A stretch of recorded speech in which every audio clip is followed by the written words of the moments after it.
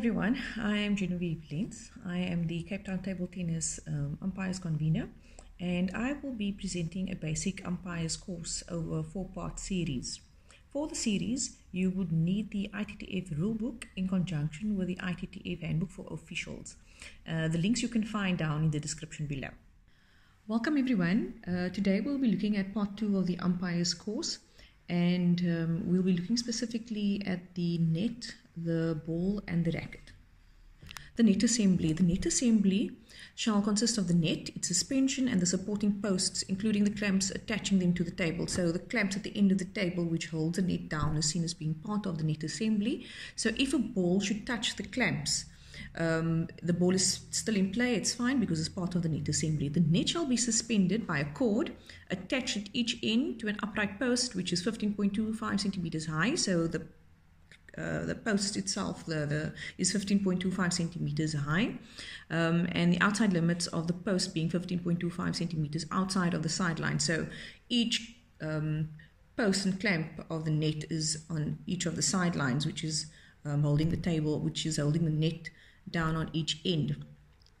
And also the net obviously runs parallel with the end line of the table. The top of the net along its whole length shall be 15.25 centimeters above the playing surface. So the height of the net needs to be 15.25 centimeters. And it's the umpire's duty, or if you are the only umpire, well, then it's your duty. But if you have an assistant umpire, it would be the assistant umpire's duty to use what we call a net measure.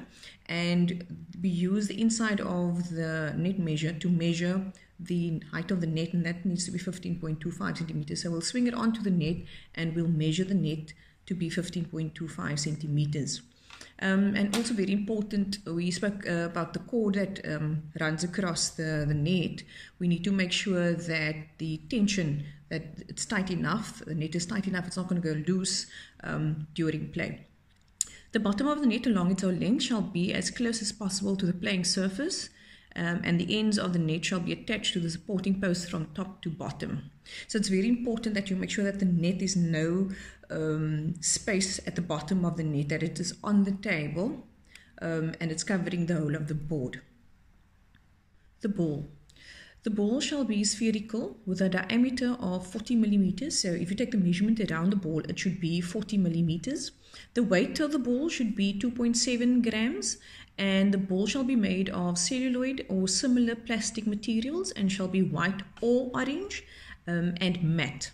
Okay, so it needs to be the color of the ball, cannot be pink, it cannot be green or any other color other than white or orange. The racket. The racket may be any size, shape or weight as long as the blade is flat and rigid. 85% of the blade's thickness needs to be made of natural wood. An adhesive layer within the blade may be reinforced with fibrous materials such as carbon fiber, glass fiber or compressed paper, but shall not be thicker than 7.5% or a total thickness of 0.35 millimeters, whichever is smaller. Now the side of the blade used for striking shall be covered with either a pimpled rubber with pimples outwards having a total thickness including the adhesive of not more than 2 millimeters, or it shall be covered with a sandwich rubber with pimples inwards or outwards, including the adhesive not more than 4 millimeters. So how does the umpire determine whether the rubber is, how thick the rubber is? So firstly, what we need to establish is that the racket needs to be approved. And how do we know whether it's approved? There's an ITTF logo there on the rubbers, and then we also need to check on the approved list of rubbers whether the rubber is on there. And then the umpire goes ahead by checking the thickness of the rubber, and we do so by using our net measure. So at the edge of the net measure is your 4 millimeter edge, and so if you were to determine the thickness of a sandwich rubber, you would actually just put it over the rubber like that, and here we can see that the sandwich rubber is actually approved and it's legal. The thickness of the rubber is legal because it's not more than 4 millimeters, and so you would do the same for the pimpled rubber. The pimple rubber obviously being half of the 4 millimeter, which is 2 millimeters. The covering may extend up to but not beyond the limits of the blade, except the part that's nearest to the handle and grip by the fingers may be left uncovered or covered with any material. So basically the rubber should not extend beyond the blade. It could extend 2 millimeters beyond the blade is still accepted, but further than that it's not, more than that is not. So they're also talking about at the bottom of the racket, where we hold the racket, okay, the handle, this may be uncovered, which is this area over here, or there may be any sort of other material in that area.